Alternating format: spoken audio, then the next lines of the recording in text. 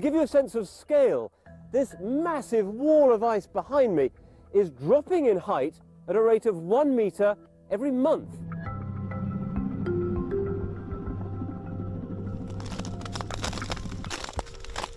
First impression is that it's incredibly, well, dirty.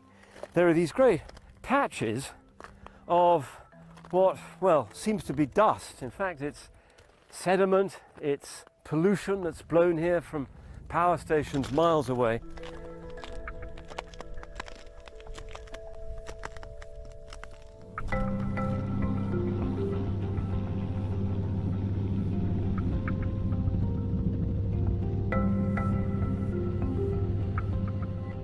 Back in 2004, it would have been 100 meters thicker than it is now.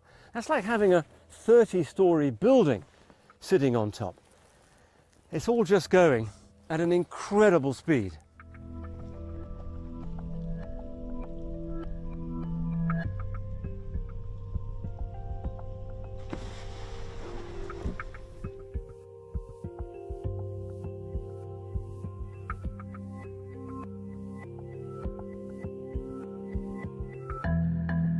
It's been amazing to see what's happened to this place, and it begs the question about, well, what's going to happen to the glacier and so many others in the next 15 years, and what that means for sea levels right around the world.